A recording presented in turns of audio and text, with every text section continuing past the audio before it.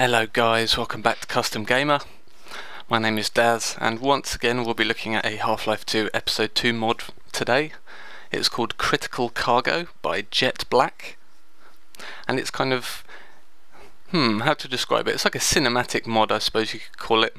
If any of you have ever played the Call of Duty series, you'll kind of get what this is all about. Lots of crazy cinematic over-the-top action in the cutscenes. And this is kind of split into kind of cutscenes and then very, very rudimentary, frustrating gameplay in between. So it's actually exactly like Call of Duty. Yeah, low blow, but we'll continue. So yeah, the cutscenes in particular are really well done. Some fantastic scripting going on here in the cutscenes. Shows a lot of talent from the author. I just really didn't like the gameplay in between the cutscenes, for reasons we'll go into as we play. But yeah, fantastic cutscenes. Gameplay is dodgy as hell, but worth checking out anyway. So let's go, shall we?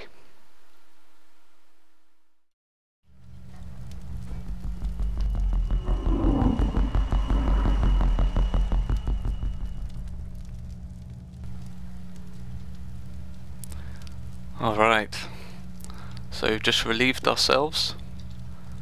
From the look of the floor, he did a terrible job with the whole aiming thing, but let's continue.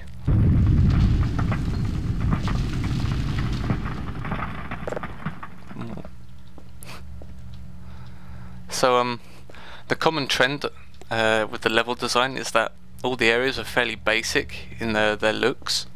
Like for instance, this bathroom is very basic. There really isn't a lot of detail in the mod, which is a shame considering the cutscenes are so cinematic and really well done. It's just a shame the visuals aren't up to scratch.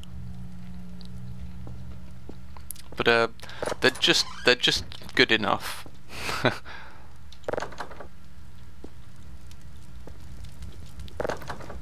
it looks like we probably don't want to go that way.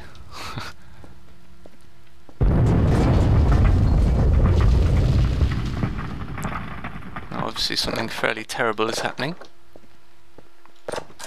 See if we can find out what that is.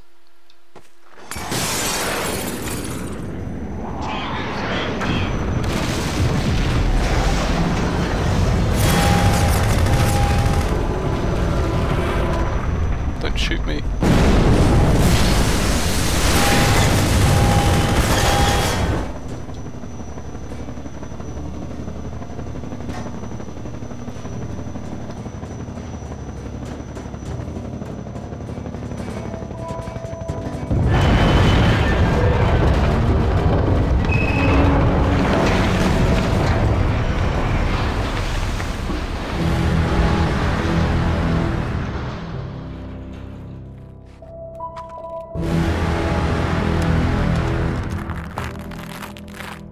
Has been recovered. Retrieving and securing now.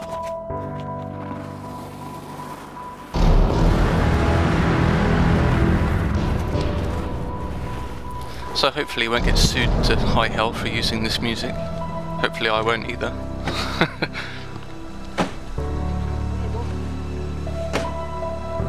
But yeah, the use of slow motion I thought was actually really nice. I actually really like slow motion. Although it tends to get overused quite a lot, but it's actually quite tastefully done in this mod.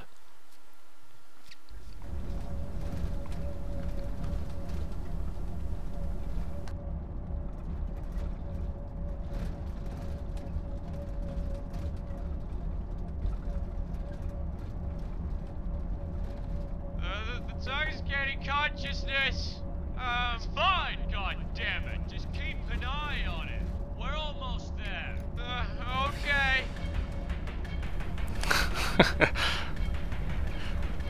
I love the way the Metro Cop just sounds like he's scared shitless. So yeah, this I actually have control now. I can look around and do things. And the first time I played through this mod, I actually was quite confused with this. I was kind of stuck here for a while, wondering, okay, what am I meant to do now? After about kind of 5 minutes of sitting here in the back of this truck. But there's actually a couple of hints. I just don't think they're strong enough. For instance, in the conversation they have at the start there, he says make sure he doesn't touch anything, and then you've got the sign here which says do not tamper with lock during transit. Now then when you look at the door you see the pin there holding it in place. That's kind of all the hints you get. It took me I was just kind of spamming the use key around here trying to work out what to do. You know, it was actually quite frustrating. I think it needs to be just hinted at slightly more what you had to do. But yes, I will continue. Hey, stop that! What the hell is going on? What did you do? Whoa, holy shit! Wait! Negative!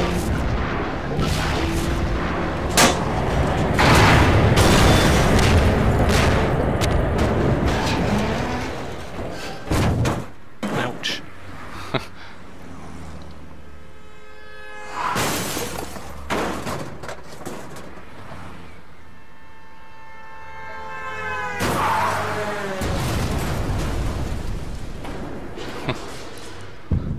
Yeah, so as you can see here, that I really like the use of sound to explain what's happening after you black out, rather than you just waking up.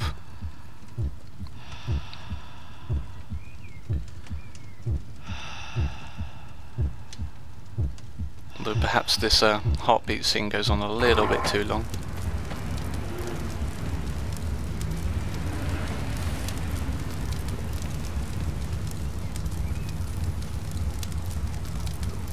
And you kind of wake up in the rubble here after your crash. So again, the presentation is really nice. Unfortunately, from here onwards, the actual gameplay, which you get to, you know, take control of your character for, is extremely frustrating and not particularly good. So let's see what we can see.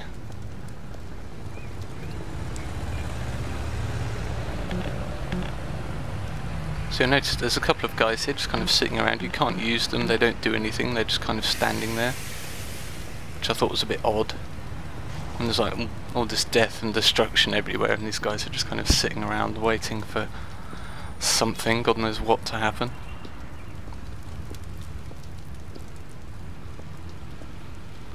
Alright, let's go. Hey you found the target yet? Comm system's down. Negative. He's probably dead anyway. Oh wait, that's not funny. Oh my god. Oh god. Line flash, unit down at zone 1. Snake. Snake. Snake. Dun dun dun dun dun dun dun dun. Okay, this is weird. I'm pretty sure that audio is meant to stop once you kill him. So a bit of a glitch there.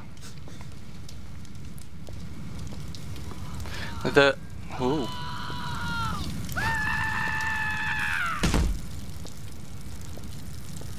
So some of the things I like about this area is again, it's like presentation stuff, like all this like particles hanging in the air and the heat haze coming from the fires and things like that.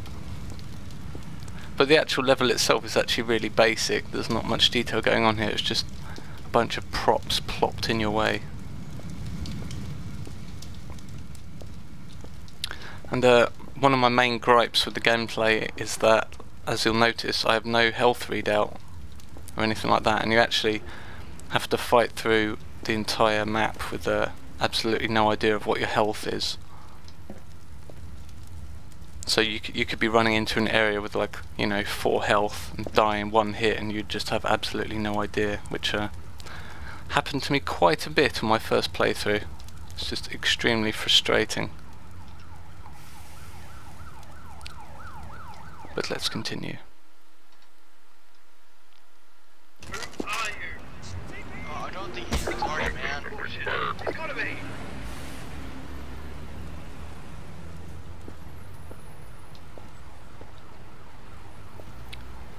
Another thing I really like is the use of the dynamic lighting. You'll see it kind of bugs out a bit on the wall here, but the shadows that the enemies cast, and it was used in the back of the van, if you remember as well. When he opened the slit in the wall, he had that light come in. So really nice use of that. And again here, it just creates these really great shadows along the floor and wall.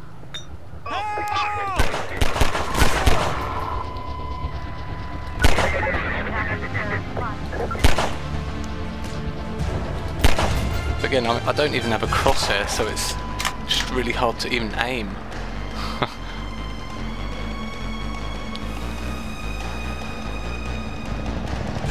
Hey, I was drinking that. Oh. It's coming that way. Oh, sweet Jesus! Yeah, I'm not too sure about the voices some of these Combine have. It's a bit crazy.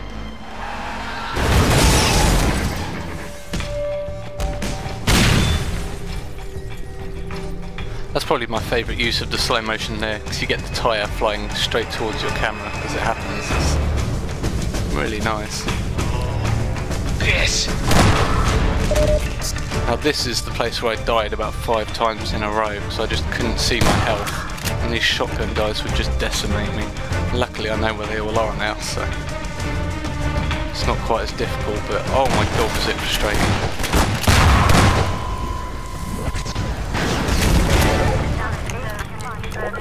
Remaining units contained.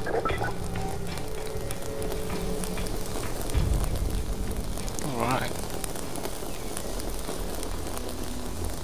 Yeah, I'm not quite sure what this effect is here with the it's almost like a lens flare, but I don't recognise the sprite used for it unless it's a custom one he's made. Yeah, it's kind of cool. I quite like the look of it. It's just like bugs out a little bit. But yeah, I like it. Oh. See, I've just taken a bunch of damage from that, but I have absolutely no idea how much. I mean, am I about to die? I have no idea. And the movement speed is just completely wrong as well. Like I feel like I'm floating along the floor rather than walking. I think it's something he's changed in the map or something, I don't even know. It just feels really horrible. Whoa, no, please don't kill me. Okay, I won't.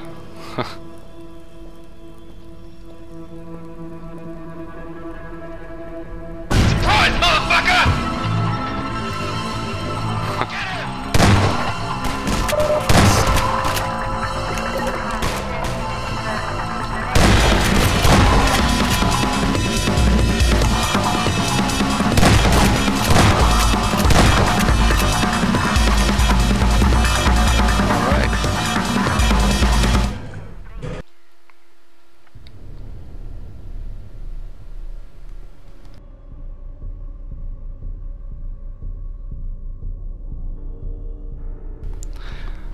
And that was Critical Cargo. So I know it doesn't look like it from this video, but that section I just played through, I must have died 5 or 6 times. Just from not knowing how much health I had, and not knowing where enemies were coming from. And without the crosshair as well, it makes it incredibly hard to aim. I just don't understand the decision to withhold that information from the player. I mean, it's like basic information you need to know in order to play properly. So yeah, I have no idea why it was hidden from the player there.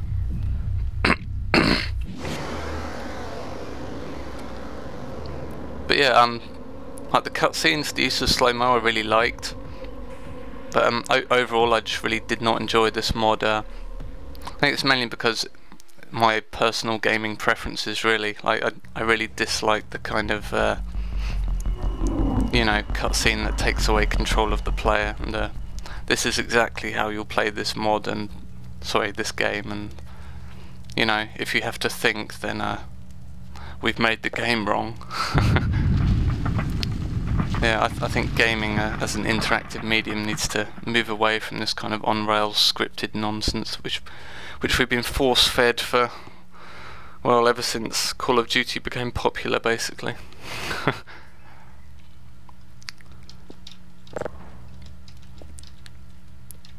Luckily, with the popularity of games like Minecraft and Skyrim and Deus Ex sequel and things like that, it seems that we're now getting more variety in our FPS, which is good. But yeah, well, let me know what you thought in the comments, guys. It's something a little bit different from the standard Half-Life 2 mod. It's great to see variety, don't get me wrong. I just wasn't a fan of this particular map. Although I can certainly appreciate the work that went into the cutscenes here, because they were quite nice to look at. So, I will see you next time, guys.